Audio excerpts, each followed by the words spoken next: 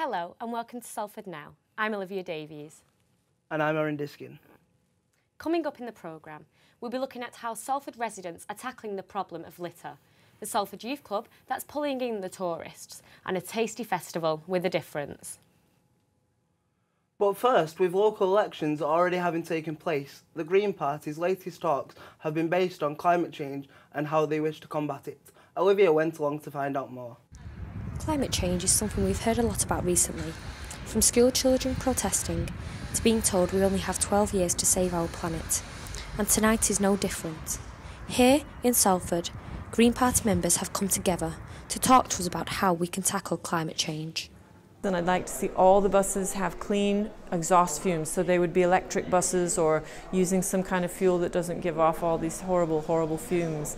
But did you know that even if you didn't have clean buses, but if people drove in buses instead of in private cars, there's a huge reduction in the exhaust fumes from that, because you've got 30 or 40 people in each bus. So it's all these sorts of things to try and just, practically reduce car use, increase bicycle use and walking, and get people out there enjoying life. The Intergovernmental Panel on Climate Change warned us back in October 2018 that global warming is likely to reach 1.5 degrees Celsius between 2030 and 2052 if it continues to increase at the current rate, which experts warn is dicing with our planet's livability. That's massive changes we need to essentially get to carbon neutral societies here in the global north in that time frame. Rapid change is the normal human condition, and there's so many opportunities in that change to improve people's lives. Olivia Davies, reporting in Salford. Research from Keep Britain Tidy shows more than 2 million pieces of litter are dropped in the UK every day. Taxpayers pay over £1 billion a year to cover the cost of street cleaning. In Salford, there have been several groups set up to try and tackle the issue of littering. Olivia Moolally reports. Students from City Skills in Salford gathered in Peel Park as part of their community challenge to pick up litter and clean up the River Irwell. We want to clean the city and clean the park. Well, we're trying to make sure that the students are aware of the problem, and we're trying to make sure that that they work together as a team as part of their community challenge. Raise awareness basically on a younger target audience, making sure they're aware of how our planet's changing quickly in terms of the use of plastics, and people are a bit ignorant towards rubbish and litter. Littering is a problem in Greater Manchester.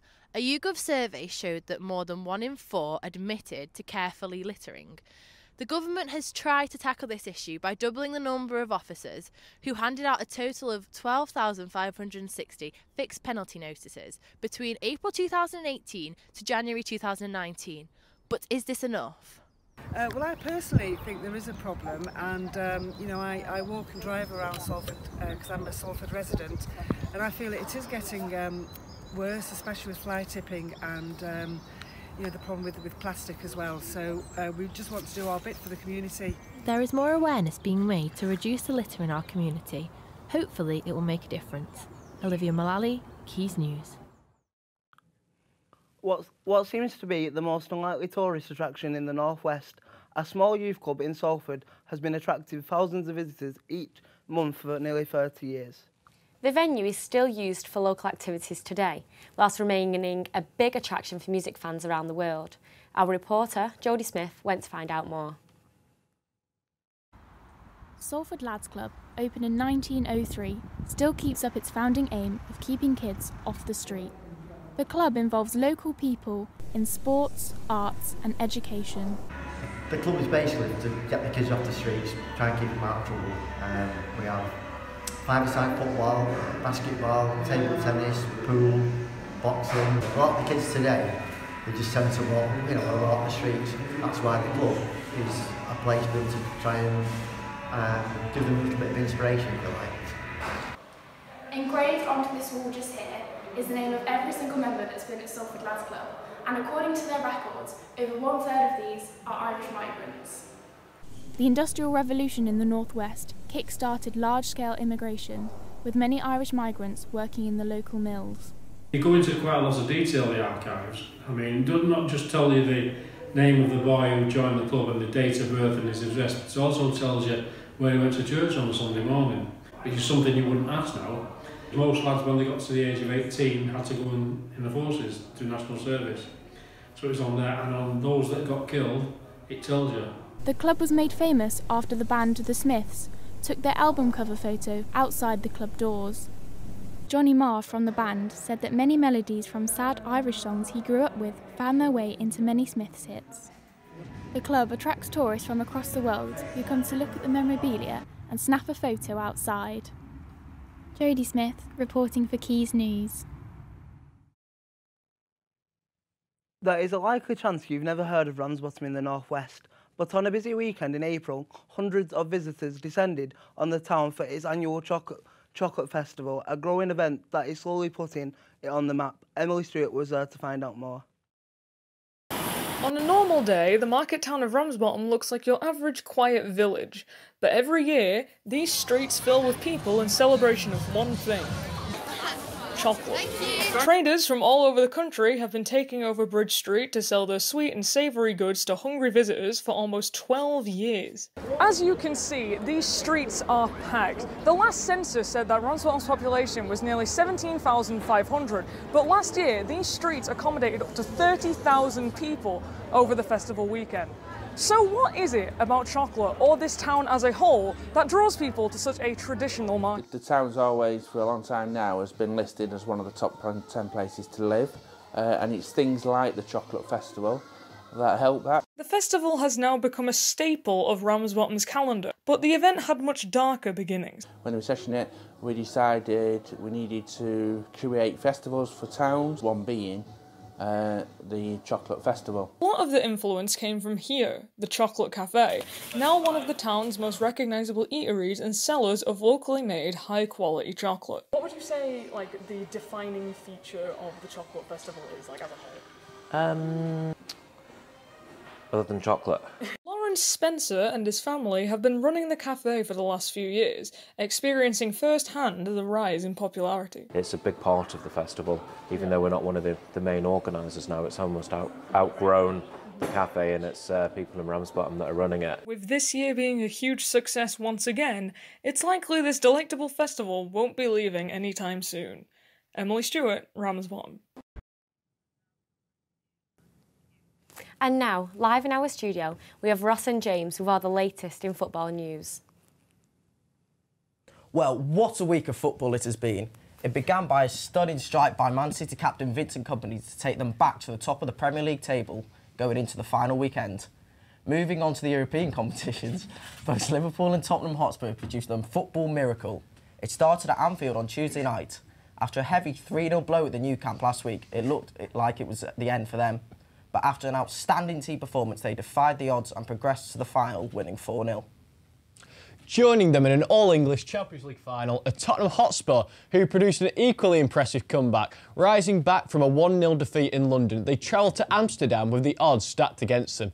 To the delight of the Southern contingent, they managed to emerge triumphant with a 3-2 victory. For the first time in English football history, both European competitions will feature all-English finals, with Arsenal and Chelsea defeating Valencia and Frankfurt to earn their respective places. Back to the presenters. Thanks, Ross and James. Now, as part of their 40-year anniversary, Oddsall Community Arts Centre paid tribute to a recently found statue. The bronze Oddsall peacock stood outside Oddsall High School but went missing in 1988. On the 24th of March, the Community Centre organised for the outline of the statue to be lit on Oddsall Park as a way of bringing the community together to remember an important part of their history. Olivia Mukherjee reports. As the sun set over Oddsall Park, the floor lit up with magical colours. The outline of the Oddsall peacock glowed with light as a tribute to the original brass statue. I think it's really imaginative to lay it out in the park in the way that it was presented. The colours got more and more intense as the sun fell. It looked like little points of a stained glass window almost by the time I finished looking at it. The local community was invited to witness the powerful work from the window of a local resident's home in a nearby tower block. The peacock itself is really attractive and really pretty looking, because you're looking down on it from an angle, but what makes it totally charming is looking at it from somebody's own flat. So it kind of makes it a very different experience because you do get quite a few odd opportunities to see odd art experiences, but you very rarely get them from a domestic setting or from somebody's own house who's just let you in for the evening. The original brass peacock stood outside Oddsall High School for 27 years until it went missing in 1988 when the school closed. But 7 years ago it was found outside Salford City College, and since then local residents have been working hard to have it restored.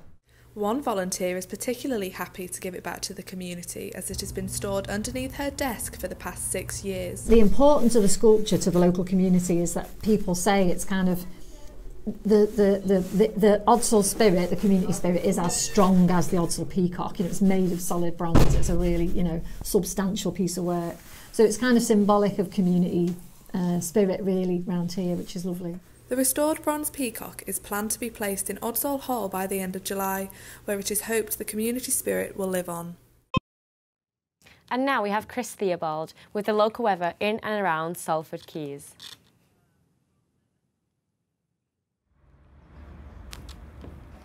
Oh, hi there. Didn't see you there. It's not raining at the moment, but there's a 70% chance of it raining later, with highs of 12 degrees Celsius and as low as 6 degrees. Back to you in the studio. Just a reminder to make sure you're following us over on Twitter at Salford Now for all the latest local news and updates. That's all we've got time for today. But for now, goodbye. Goodbye.